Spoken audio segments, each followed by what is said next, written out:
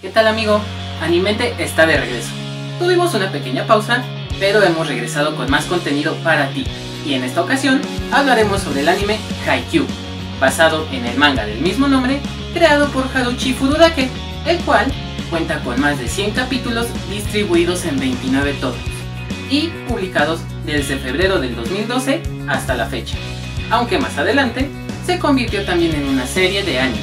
Pero antes de continuar, recuerda visitar nuestra página de Facebook XOver TV y suscribirte aquí a nuestro canal de YouTube.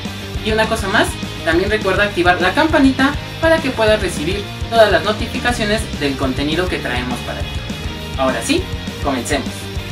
Hablando del anime, lo más destacado que te puedo decir es que pertenece al género spokon o deportivo y que su director de animación, Takahiro Kishida, es muy conocido en Japón por haber logrado diseños de personajes como los de Durarara y Huella Magi Madoka Mágica, además de haber participado de lleno en la creación de la cuarta temporada de JoJo's Bizarre Adventure. ¿Y de qué va Haikyuu? Pues bien, la historia se centra en un chico llamado Shoujo Hinata que aspira a convertirse en el mejor jugador de voleibol a pesar de su corta estatura, tal como lo era el pequeño gigante, un importante jugador de su país. Hinata, entusiasmado por convertirse en el mejor y con un espíritu de lucha inquebrantable, se inscribe en el Instituto Karasuno, justamente porque en esa escuela estudió el pequeño gigante y de ahí que salió como uno de los grandes jugadores. Su sorpresa será al ver que su archienemigo, Tobio Kageyama, también estará en dicha escuela y en el mismo equipo, aspirando también a ser uno de los grandes jugadores. En su camino encontrarán muchos retos y dificultades para jugar entre ellos dos, y no solo entre ellos dos, sino todos como equipo. En su camino irán conociendo mejor a todos los integrantes del equipo e incluso ayudarán a muchos de ellos a jugar como lo eran antes, y así lograr que el equipo del Karasuno vuelva a ser tan reconocido como lo era tiempos atrás. Pero no solo enfrentarán retos dentro de la cancha, también tendrán problemas en la escuela, como exámenes, la pesadilla de todo estudiante. ¿O lo van a negar? También tendrán que buscar una nueva manager, adaptarse al estilo de un nuevo entrenador y practicar nuevas técnicas, aprender a jugar como equipo y a no dejarse engañar por las apariencias y estilo de juego de todos los rivales con los que se enfrentarán.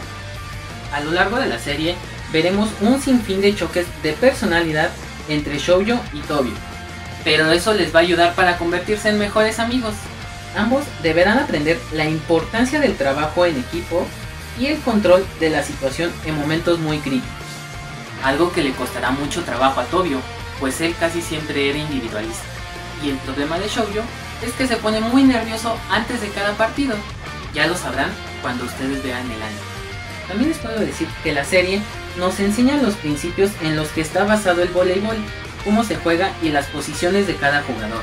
Además, debo confesarles, muchas de las jugadas que aparecen en el anime están basadas en jugadas de voleibol reales, como estas.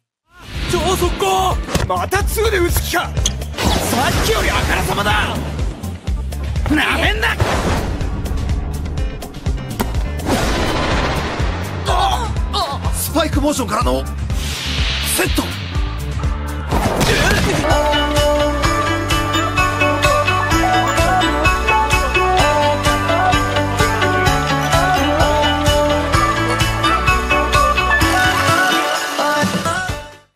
A lo largo de cada temporada veremos ganar o perder al Karasuno, eso sí, dejándoles muchas experiencias y enseñanzas en ambas partes, pero no dándose por vencidos para llegar a las clasificatorias y así participar en los torneos nacionales.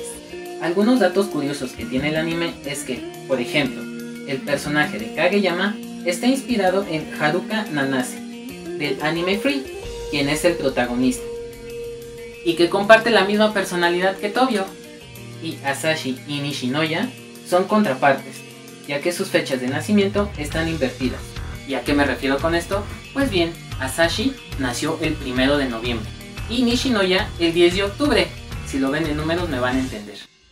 Incluso sus personalidades no son lo que aparece, ya que Asashi a simple vista parece alguien rudo, pero en realidad es tranquilo y amable, y Nishinoya es todo lo contrario.